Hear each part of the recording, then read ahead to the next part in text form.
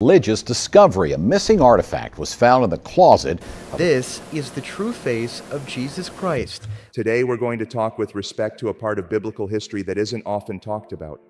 Have you ever seen pictures of Jesus, the Virgin Mary, Abraham, or King David from the Bible that showed them with dark skin? If you've only looked at art from Europe, this may come as a surprise. Russia has shown off a group of biblical icons that show these people with darker skin. You might wonder if this is how Russians see the characters in the Bible. It's not true. This discovery is based on real events in history and shows that these icons are not just strange. They are full of important, hidden truths. They provoke profound contemplation on history, faith, depictions, and the diverse forms of religious art. Pay close attention as we talk about this interesting subject. To help us with our work, please like this video, share it with your friends and family, and subscribe for more interesting videos. First, let's talk about Jesus, the most famous person in history. The Bible states in Mark 4:22 that everyone will have access to all secrets. Western art typically depicts Jesus Christ as a man with light skin and long, light-colored hair. However, the Bible doesn't give a clear picture of how he looked.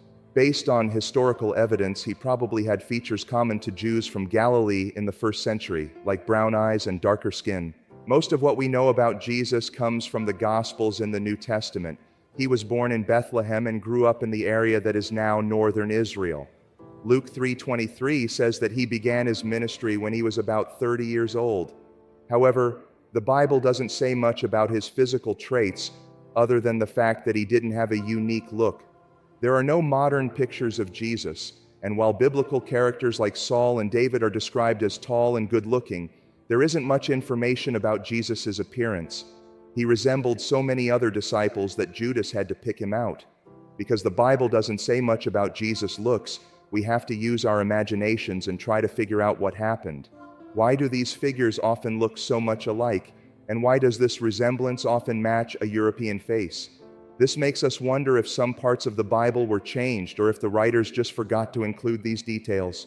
People have recently scrutinized the traditional image of Jesus as a white European more closely, particularly in the context of racism. Surprising information from Russia has made this scrutiny even stronger, attracting attention from around the world. President Putin's order to move the Trinity icon by Andrei Rublev from Moscow's Tretyakov Gallery to the Russian Orthodox Church is a big change. This move shows how politics and religion are becoming more mixed in modern conversation. From the Bible, the Trinity icon shows Abraham and the three angels at the Oak of Mamre. It was made in the 1400s. The re-emergence of this and other previously hidden or ignored icons has challenged long-held narratives and prompted a new perspective on the portrayal of history and spirituality. After living through a rough past, these Russian icons are more than just religious artifacts. They show a bigger, more inclusive history that includes people of color. Their presence and the stories they tell force us to face historical and religious images and maybe change how we understand them. The discovery of these icons not only improves our spiritual and visual experience, but it also makes us think about how different people have portrayed holy figures in the past. Despite the passage of time and political changes, the discovery and preservation of these religious images signify a reclaiming of history and truth, offering a more comprehensive narrative that acknowledges the diversity of religious images. When these Russian icons are shown in museums like the Castel San Angelo in Rome, we are reminded of the long history they represent. These symbols were once hidden to keep them from being destroyed.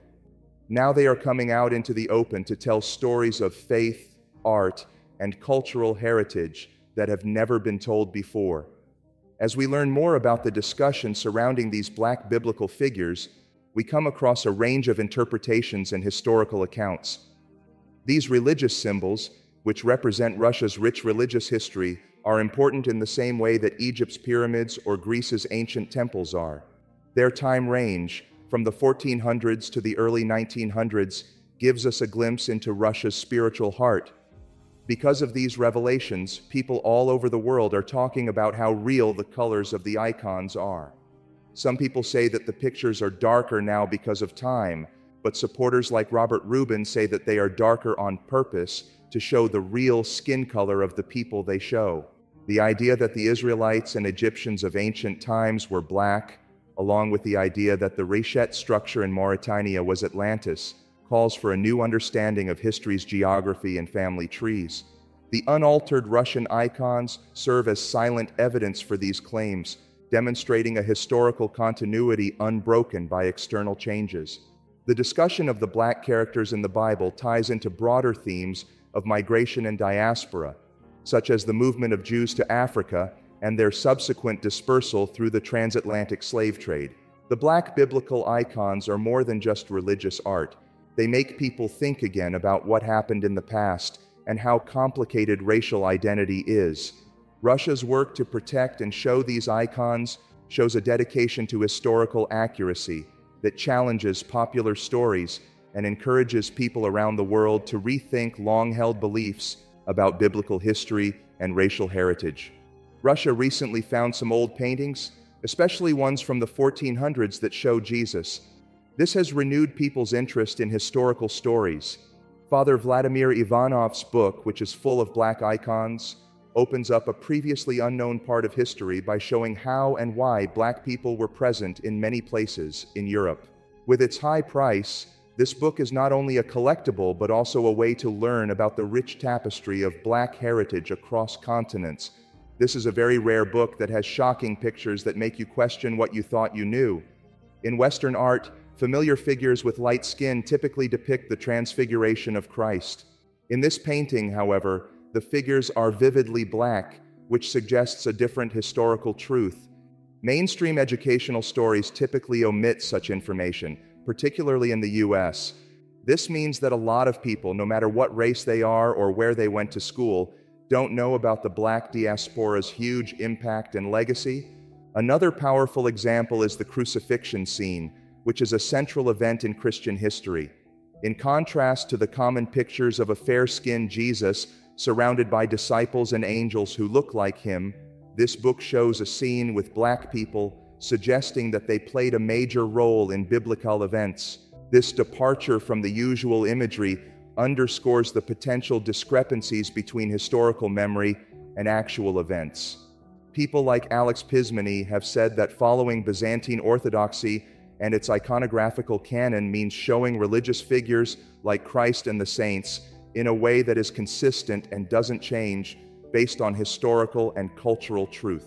Iconography adheres to traditional styles and rules, demonstrating the importance of preserving history and allowing diverse representations within these established frameworks. The discovery of black biblical icons from Russia not only adds a new and interesting layer to our knowledge of art and history, but it also makes us think again about our cultural and racial identities in the context of world heritage. As more shocking information comes out from Russia, the global conversation about how to accurately and fairly portray history picks up speed. Recently, activists in the US, like Shaun King, have asked for the removal of Confederate statues. This has led to a debate about religious icons, especially those that show Jesus as a white man. This criticism of traditional images is part of a larger attack on how religious and historical images can keep racial bias alive.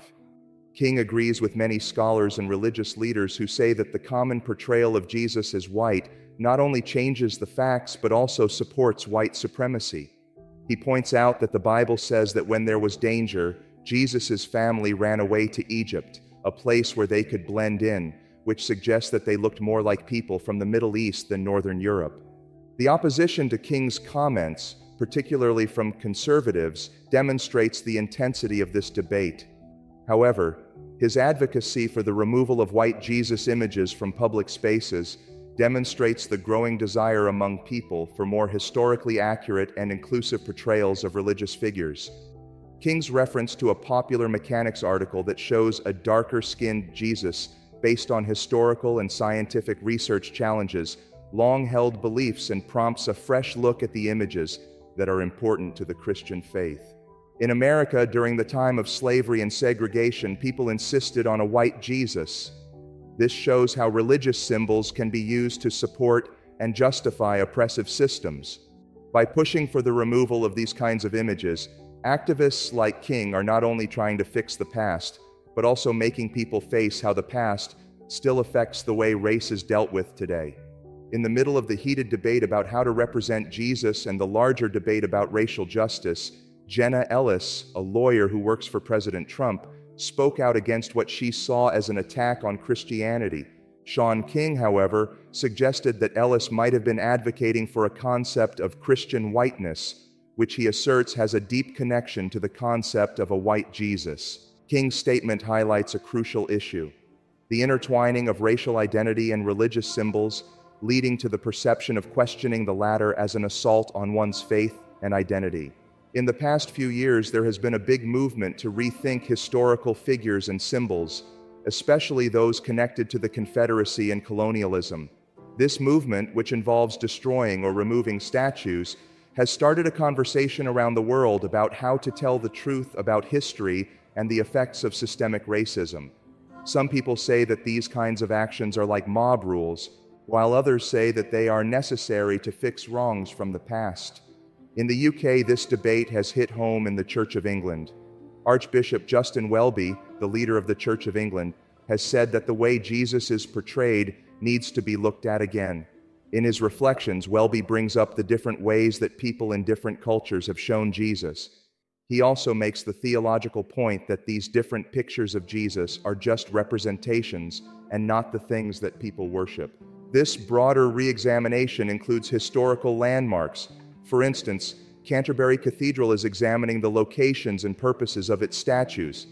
People like Sean King have started conversations, and people from all walks of life have responded. This shows that people are becoming more aware of and willing to face uncomfortable truths about history and representation. Disagreements regarding the portrayal of Jesus and the narrative of history reveal a significant issue with conventional thinking. It calls for a more nuanced and inclusive view of history, one that takes into account how different people's lives are and how religious figures like Jesus are the same for everyone. The appearance of black icons in Russia and subsequent discussions around the world have sparked this reevaluation, making people and organizations think again about the stories that have shaped their understanding of history and identity. Getting through these tough arguments, it's becoming clearer that the way to truth and peace is to be ready to face the past, no matter how painful it may be, and to look for a more complete and inclusive understanding of our shared heritage.